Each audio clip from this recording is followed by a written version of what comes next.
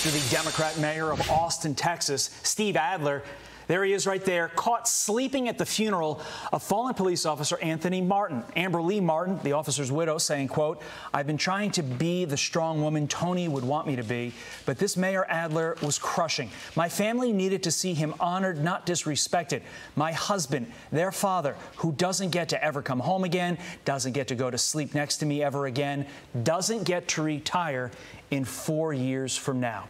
Justin Berry is a member of the Texas Commission on Law Enforcement and a senior officer at the Austin PD. He joins me now. Justin, after all the ways that this mayor has disrespected police, from defunding to eliminating your stipends, which you used to live on, did him falling asleep at a cop's funeral even come as a shock to you? It did, actually. You know, just on a human level, it's hard to comprehend that a person would fall asleep during someone's memorial service like that. So yes, it was very shocking. Here's what the mayor had to say in response. "I want to express my deepest apologies to the family of Officer Martin. Officer Martin died 10 days ago and will forever be honored as a hero. This moment should be about him and his family." Is that the best apology he could come up with? No, that's not even a real apology. And to not even call Officer Martin's wife and talk to her personally about it, I think that in of itself speaks volumes to just how little he truly cares. And yet again, it just shows more empty words out of this mayor that time and time again has either used funerals or other ceremonial occasions for political opportunity to be seen in photos. And it's disgusting, quite frankly. Bigger picture, Justin, why would a mayor who relies on his police force to protect the city that he is ultimately mayor of disrespect and demoralize the department consistently like this? It makes no sense.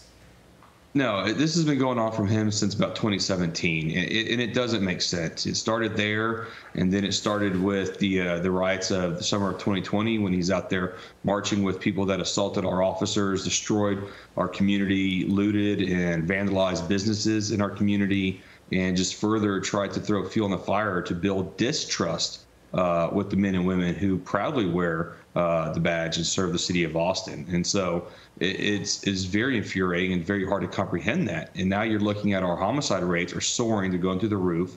We're having an extreme staffing crisis right now. We're back at staffing levels from 2006 now. And, you know, you're having to pull officers like Officer Martin off their primary units and send them back to taking calls on patrol. You know, Officer Martin was one of our main DWI officers at one point in his career, and then went on and worked in our motors division, you know, making sure that we had safe roads and safe streets and trying to do his best to reduce the numerous traffic fatalities that are taking place in our community. You know, he was a life of service. And, you know, I think it's very infuriating that the mayor who had the audacity to show up to his funeral in the first place would then go there and fall asleep. And I think, you know, Officer Martin's wife said it perfectly. How do you find comfort? How do you find the sleep during a 1-hour funeral service, especially as his daughters literally poured out their hearts to all of us? And it's hard to find polite words for anything about the mayor at the moment. Our condolences with you and your department. Justin Berry, thank you for coming on. We appreciate it.